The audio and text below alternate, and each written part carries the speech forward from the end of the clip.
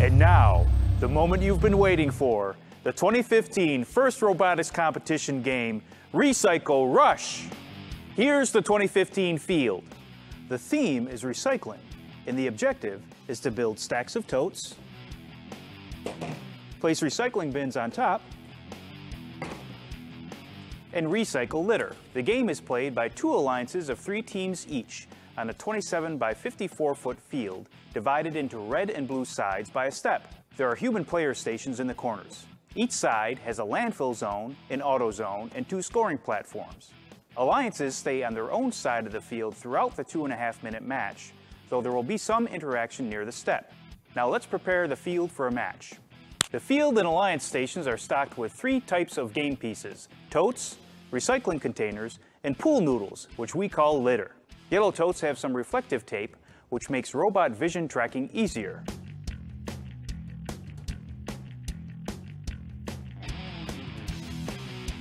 Robots start anywhere on their side of the field, but not in the landfill zone or auto zone.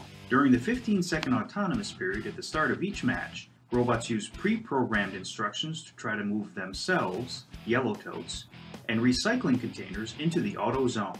Bonus points are awarded for stacking the yellow totes.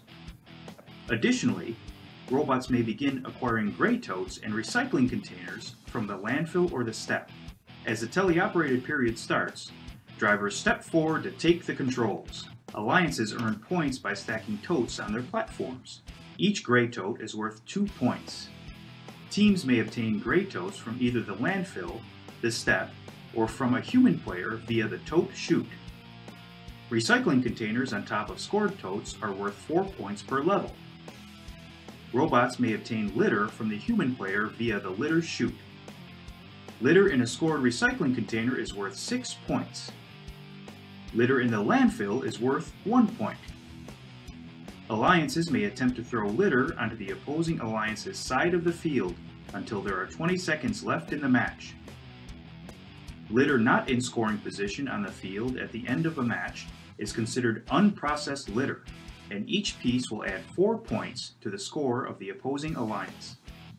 Alliances may work together to earn a 20-point cooperation bonus by placing 4 yellow totes on the step. Stacking these 4 totes earns an additional 20-point bonus for each alliance. To rank well during qualification matches and advance through the playoff matches to the finals, teams will want to maximize their score for each match.